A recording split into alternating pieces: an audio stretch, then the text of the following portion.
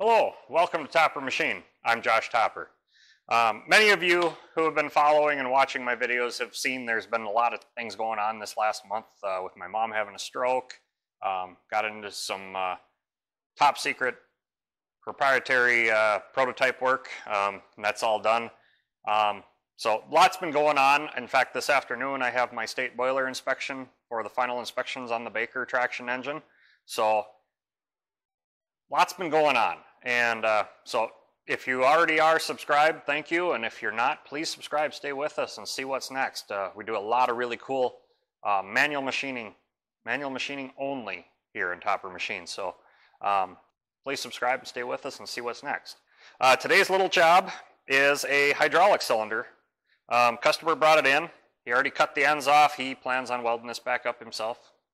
Don't know why. I should probably do it myself, but I've done many of these cylinders over the years and haven't had any leaked yet. But he went to repack it and he galled up the threads. So he picked up a new cylinder tube and a new packing nut, a gland nut. And so we're going to set this up in my medium-sized Monarch here, my 18 CU, with the steady rest.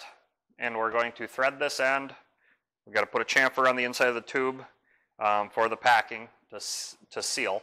And so what I'm going to do is I'm going to move you in. We're going to show you how to do to set up the steady rest, how I set up the steady rest.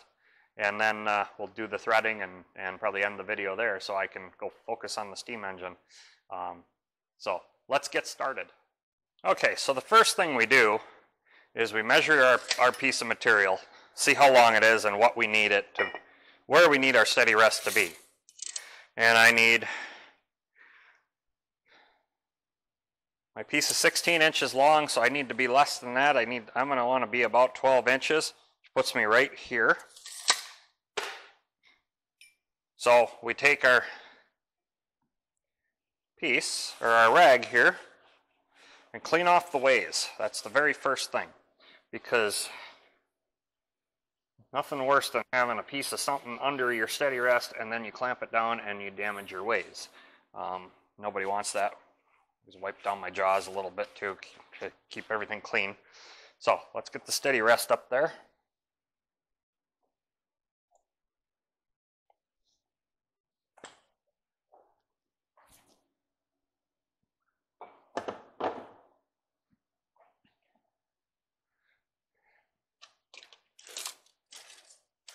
And make sure you got the clearance you need. And I'm going to run it right about there.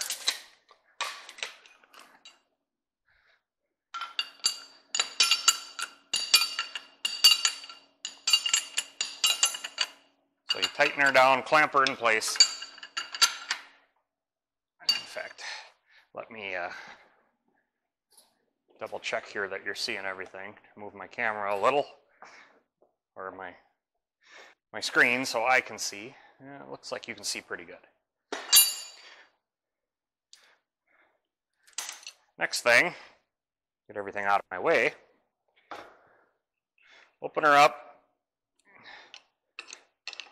Loosen your locking nuts and back everything off. I know this is a 4-inch or so tube, and I know this steady rest goes to about 4.5. I'm going to back them off most of the way, as long as they go the right way.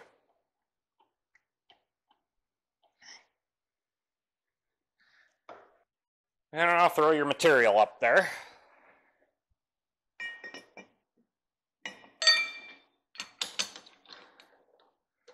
And looks like I got to back it off a little more.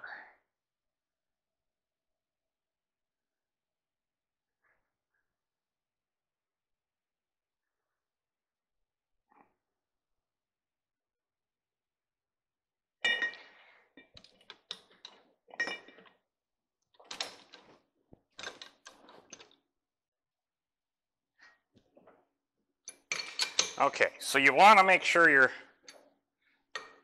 just spin it around a few times. and look to see how close it is. And it looks pretty darn close. Make sure your chuck is tight. There we go. Close your steady rest. I gotta back it off a little more. Like I said, this is how I've always done it. It could be wrong, but I've never had issues doing it this way.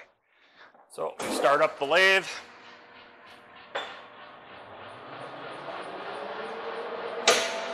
And I see a little wobble there, but we'll adjust our bearings.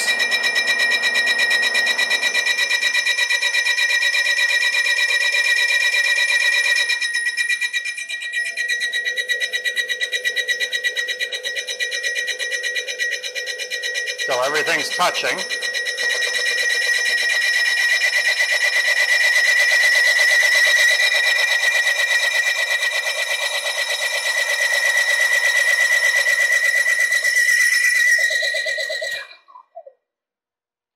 Everything looks pretty good. Actually, let's just check this. I can go a little more on this one. You want even contact on every bearing. This thing will center itself, but I'm going to run it a little slower down and finish tightening it up.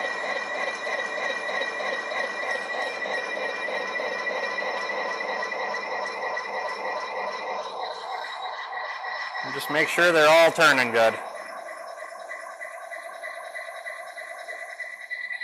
And I feel good about that.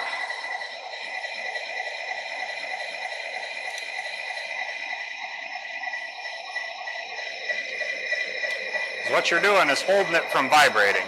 That's the big thing. Holding it vibrating and holding it straight. So now that we look pretty good, we'll start cutting.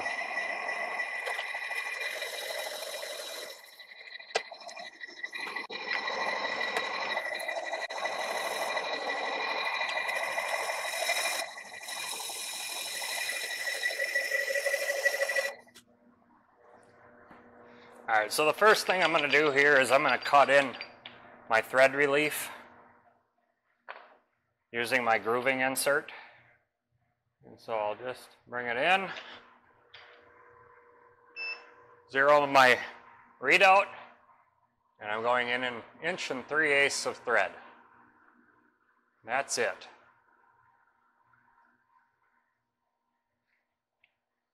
That's all this needs. Where did I set the nut? And actually, I think I could probably get away with less than that even. Needs 1 inch. By the time you put the gland nut on there, you can't tighten it down anymore, so we'll go 1 1/4 inches. He asked if I could go a little less, and so we can. So let's groove this in.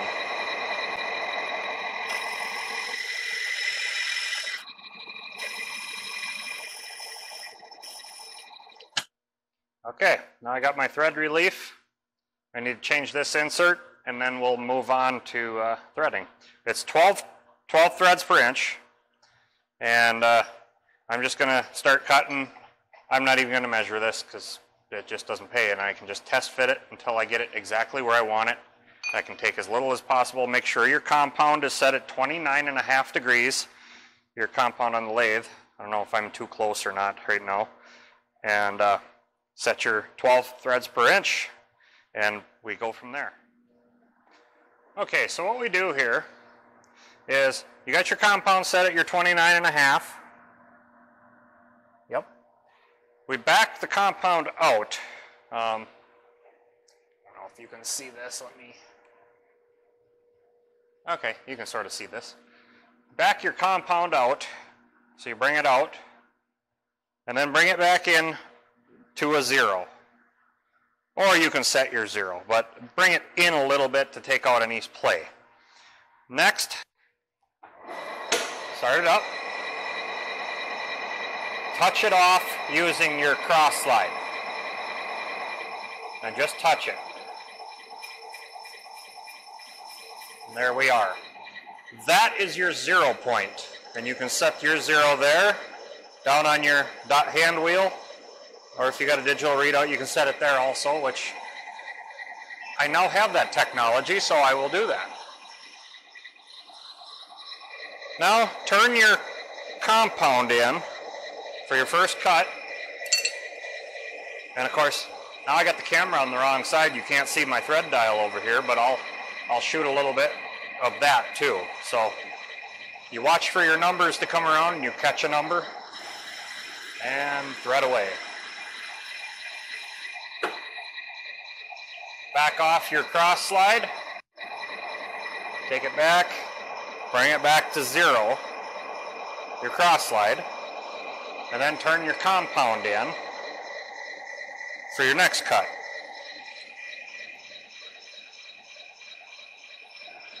And catch a number on the way by. Run your thread. And you can use oil if you want. I sometimes do and I sometimes don't.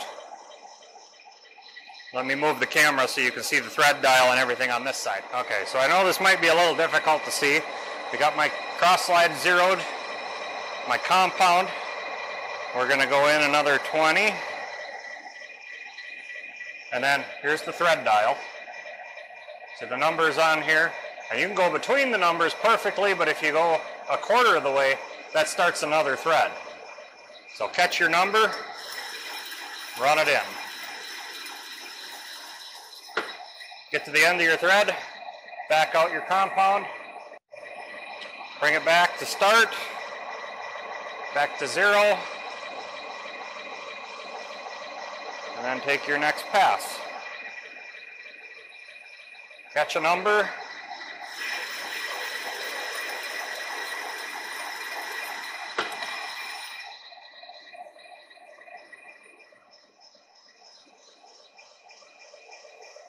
bring it back to 0.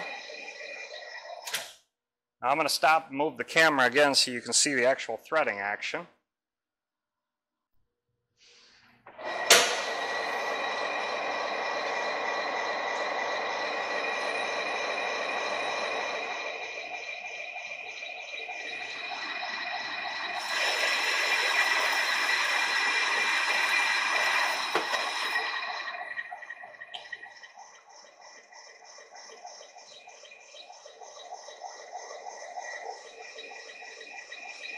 Now I'm going to take one pass without feeding the compound in at all.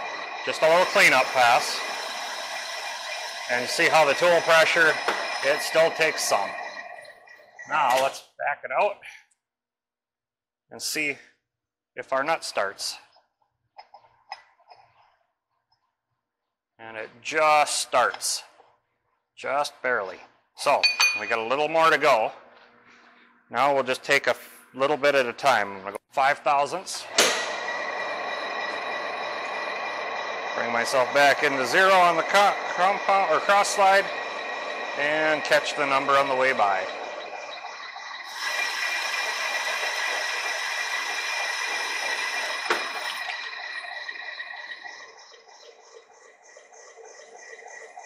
Zero, and this will be a cleanup pass again. Let's see what we do.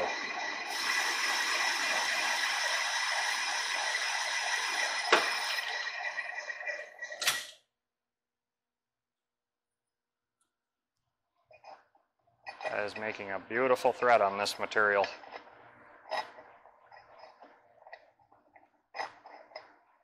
Come on.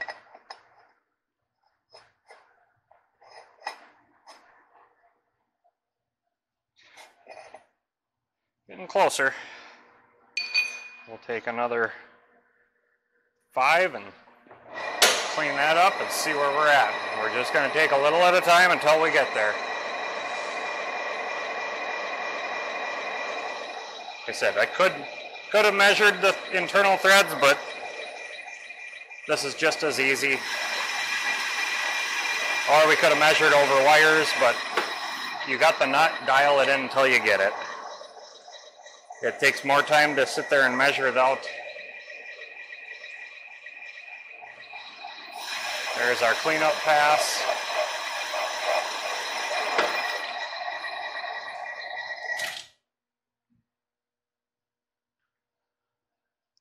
Let's see what...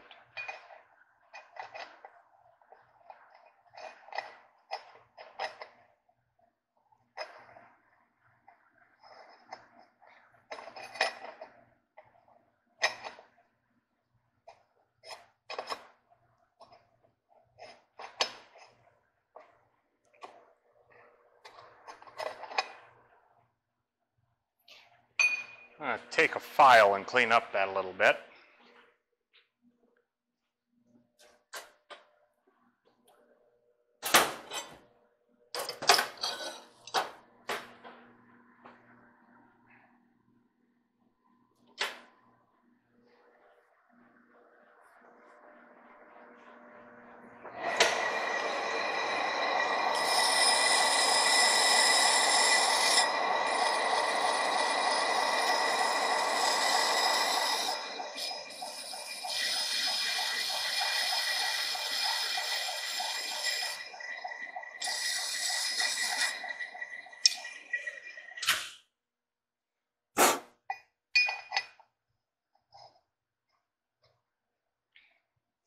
Yep, not quite there yet.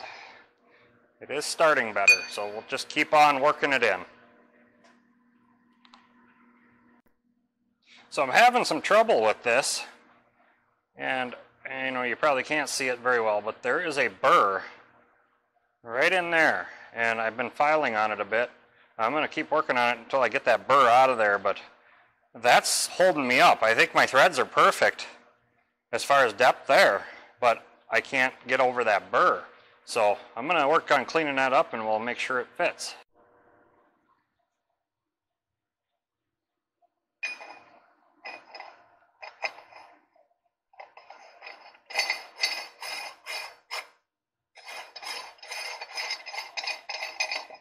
All right, finally got it. So there it is. It goes on. It, you know, it was kind of weird. I was fighting with it, and this gland nut must be Chinesium. It's pretty bad. The threads are pretty awful. I mean, it's just coarse. Nor as near like my threads here, just absolutely beautifully smooth. But when I got into it, there's a set screw hole right here, goes through. There was a huge burr inside there that I was fighting with. I don't know if you can see that. And what I did was I took one of my die files, this is a little round file, pointed round file, tiny little thing, and just worked those threads until I got through that. And then it finally started to go, and it got better, and then I polished it a little, my threads just a little more, just to touched them up, and absolutely perfect. Goes on beautifully, nice and tight, light, but smooth, considering how bad that nut was. But so this, I'm a few days later. As you can see, I changed my clothes. I had my boiler inspection on Friday for the baker, and Friday afternoon, I was shooting this Friday morning. I had an emergency job come in, so I had to pull this out. I just threw this back up to touch it up, finish it off today, but I had that emergency job come in, so I had to pull everything out, do that, and then I had my boiler inspector showed up, so we had to do the boiler inspection, and we passed 180 PSI in Wisconsin, so all's good. Now start on the engine restoration, but I hope you enjoyed this video, and so with that, we'll end here, but please check out my website, www.toppermachine.com, and please like, subscribe, and share. Stay with us, see what's next. Till next time, get out in your shop and get it done right the first time.